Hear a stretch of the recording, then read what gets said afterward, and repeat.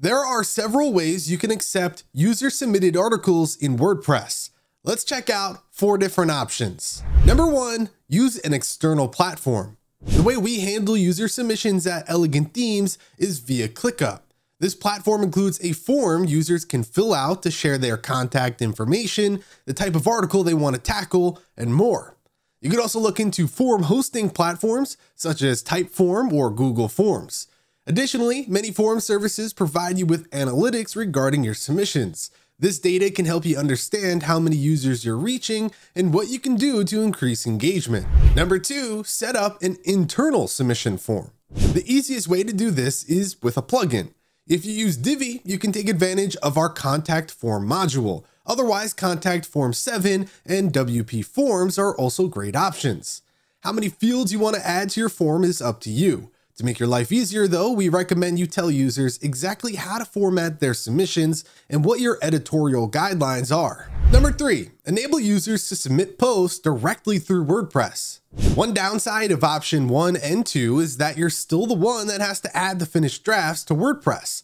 If you rather have users submit through WordPress, then you'll want to use the User Submitted Post plugin.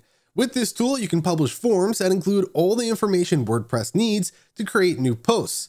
Once a user submits their article, the plugin automatically sets up a new draft or pending post.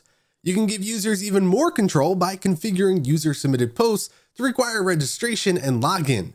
Users can then access your dashboard and edit their own work, but they cannot publish it without permission. A similar solution is to enable registration on your WordPress site and set the default role to contributor. Overall, giving users access to your dashboard isn't necessarily the most ideal situation from a security standpoint. And finally, number 4, set up a form for user submissions. There are a lot of upsides to setting up a form for your WordPress blog. If you're trying to foster community, online discussions provide your visitors with the perfect place to connect. Plus, by making the pitching process public, you can enable users to work together. Although WordPress doesn't include form functionality out of the box, so you can use plugins such as bbPress to set up public or private forms.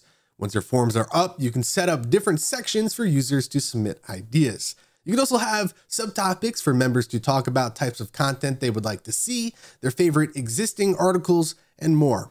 And there you go. All 4 options are great for getting user-submitted articles. If you enjoyed this video, then be sure to give it a like and subscribe for more content. With that said, thanks for watching, and we'll catch you in the next one.